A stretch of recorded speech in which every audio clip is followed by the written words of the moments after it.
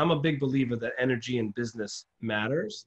So now Mm-hmm. you've got this focus, you're bringing this energy, you're being intentful about your girl, and all of a sudden something brings you to this incredible product that's founded by a woman that has a ton of women working there. Do Yeah. you think it was accidental, or do you believe maybe it was something else? I'm a big believer in reading the signs, right? Like Mm, when the signs present themselves, be aware, always be on the lookout for the signs. And so obviously we thought it was a huge sign that like this place was owned by a woman.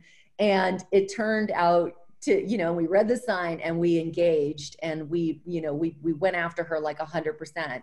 And it worked, and so yes, I do believe in reading the signs. They're there, and when you choose the right, if you see them, then I think then you're on the right path.